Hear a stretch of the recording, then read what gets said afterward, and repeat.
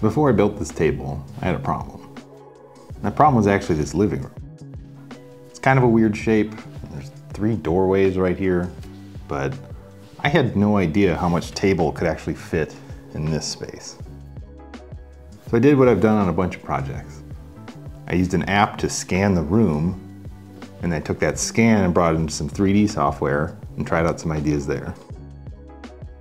Now, this isn't as practical as something like SketchUp, where you can be really precise and measure everything, but I think it's really fast, it looks cool, and I have found it to be extremely helpful to just try out a bunch of ideas in context before you have to buy anything. So let's get into it. So I want to show a couple other projects using this process, and you've seen the living room, but there is a lot of detail actually. If you zoom in, I modeled the table that I eventually built. I made the chairs we were going to buy. I even tried out some light fixtures at their scale, because the interesting thing here is that the scan is actually more or less to scale. So you can build things in Blender at those dimensions and actually see how they would fit in the space. But with that said, as much as I love Blender, it's really not the best tool for really detailed woodworking plans. That is definitely what you use SketchUp for. Or I use a tool called Shaper 3D, which has a really great iPad app. But it's great for visualizing things, and that's what I primarily use it for. One of the other examples I have is this office. I have just to my left, there is a wall with where I wanted to put some shelving, and I didn't really know how many shelves would fit there. So I tried a few ideas and kind of learned like, oh, if it's inset from the corner, that doesn't really look great, or, you know, whatever. So that's just another way that I've done this and found it to be pretty helpful. So the app I use to scan a room is called Polycam.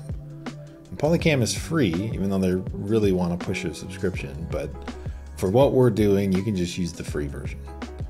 The scanning itself is pretty straightforward.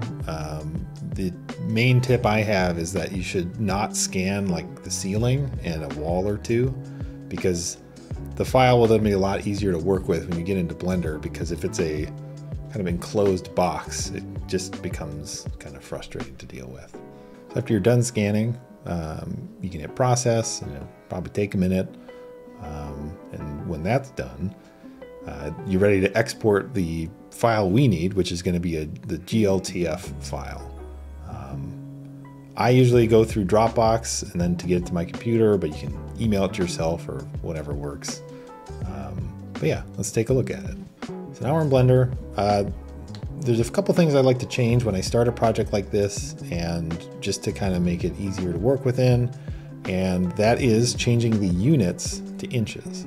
So in scene properties here, you go unit system, imperial, and then I change the length to inches. And that way, when we import the scan and we start building stuff, it's actually in, you know, to me at least, units that I understand how to work with. We're going to start by just deleting all the stuff in the scene, and then go up to File, Import, GLTF. We're going to go find our scan, import that. And the scan's going to come in a little small, but that's okay. Just zoom in, and I like to line this up with this grid. Doesn't need to be precise, since this is really just kind of a, you know, loose prototyping tool. The other thing I like to do is move it up so that it's sitting at the, you know, what Blender thinks the floor is, where these lines intersect. And then the last piece here is just changing from solid view to material preview, which you can do up in the top right. And then this will then show the scan as it was in Polycam.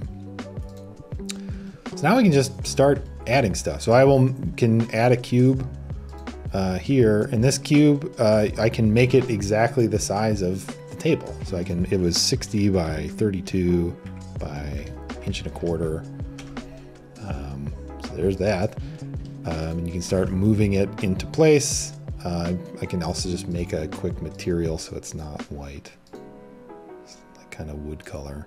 But whole thing is, now we can actually move this around as if it's, you know, a thing in the space and see how big it is. Like, okay, that I think looks about like a normal table height, and you can try that out, see what it looks like. Oh, maybe this would be better if it were a square or circle or different size altogether. But that's the power of just being able to move all this stuff around and seeing it in this kind of weird, you know, dreamlike version of your space. But yeah, that's kind of it. You can take it as far as you want. You can add lights, make really intricate models. Or I really just use it for quickly prototyping an idea to make a decision or just see it in context. And I've found that to be super helpful. I know Blender is kind of a lot to just jump into, but it can be really powerful, and I like it. Anyway, I hope you found this helpful or at least entertaining. If you have any questions, you know, let me know. Yeah, thanks.